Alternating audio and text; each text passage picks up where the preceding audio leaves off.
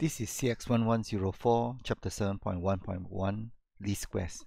Today we'll talk about consistency in a system of equations.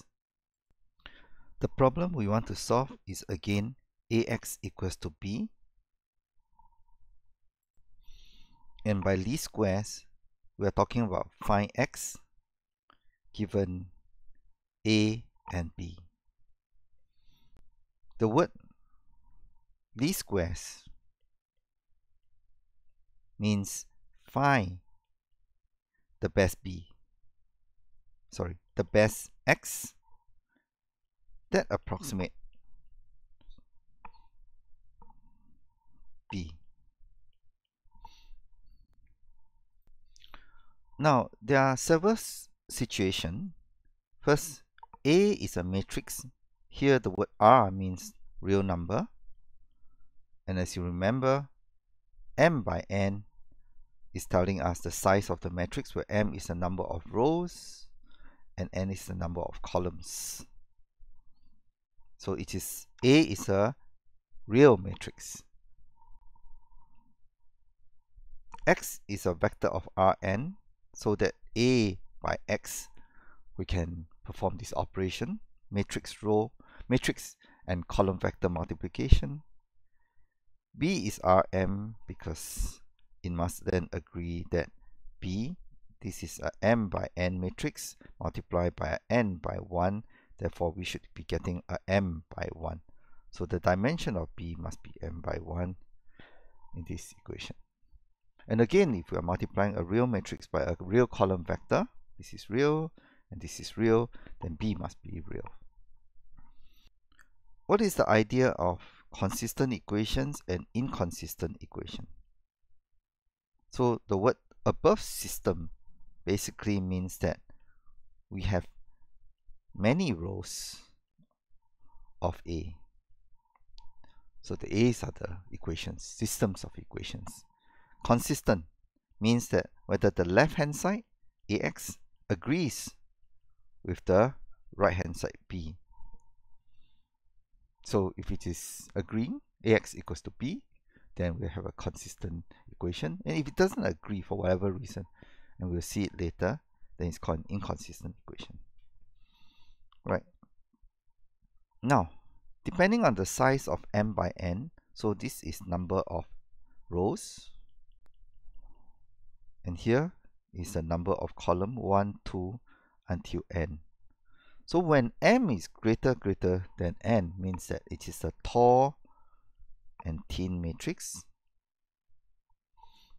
Then we have more equations because each row represents one equation. We have more equations than unknowns. The unknowns are the number of columns, because later on you'll realize that the unknowns we're talking about is the x1 to xn. How many unknowns are there? So there are more equations than unknown in this, and this is an overdetermined system. And that's a typical case we'll have to face in machine learning. Now, when M is equals to N, then actually Mn, this is a square matrix. And when M is less than N, where there are only fewer equations than unknown, we have more unknowns, then the system is underdetermined. So this is overdetermined on the left and underdetermined on the right. With this background, we can talk about consistency. The idea of a consistent equation is that B can be solved by given A and finding X.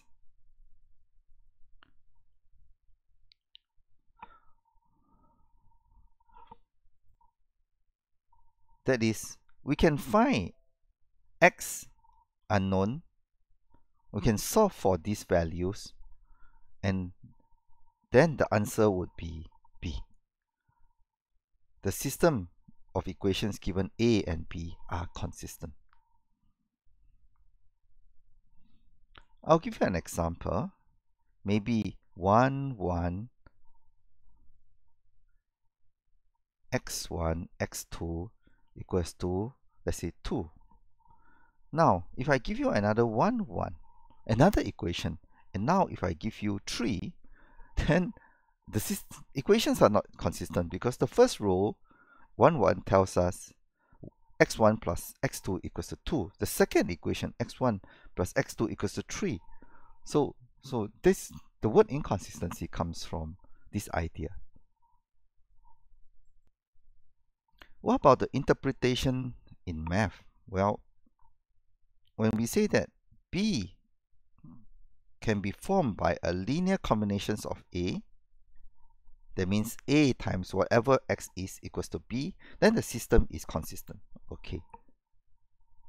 The other way to think about is that once you can find a linear combinations of A columns, you're actually saying that B is in the column space of A. So B is formed by columns of A, some linear combination. Therefore, it is a column space of A. Another way to find out that this is true is find the rank of A. Rank of A means the number of independent columns or independent rows. And by augmenting, by creating a matrix A augment B, basically means that you take all the A's and you take one column of B, and this is the augmented matrix, and you find its rank. And if it is rank, it is equals to A matrix, then basically by adding one extra column of B, the rank did not change. And of course, this is telling us that the B again,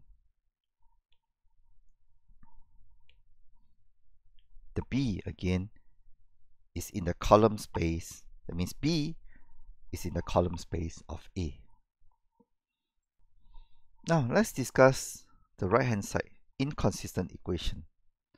The easiest way to understand is B is not found by a linear combinations of A, because in this example, 2, 3 cannot be formed by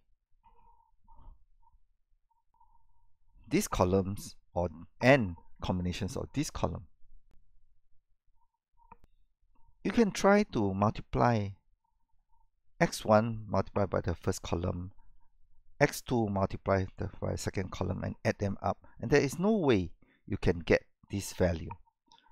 The columns of B is not in the column space of A. So there's the idea here.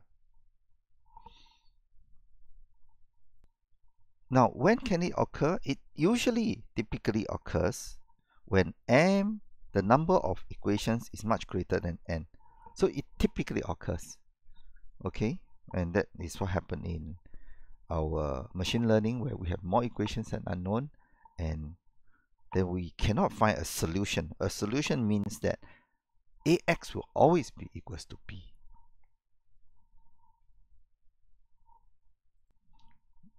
So all these are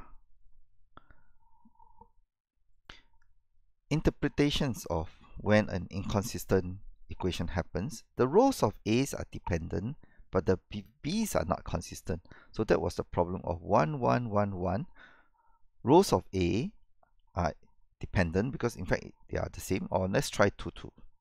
And this is x1 and x2, and then the previous example, maybe we give a 2, and then we have another 2. So the first row gives 2, the second row, even though it's doubled, still gives 2. So the right hand side is inconsistent. The B's are inconsistent. And the last interpretation is by adding an extra column, then the rank of this augmented matrix has increased by 1 as compared to rank of A. It means that B is not in the column space of A. So this interpretation is actually the same as the first line.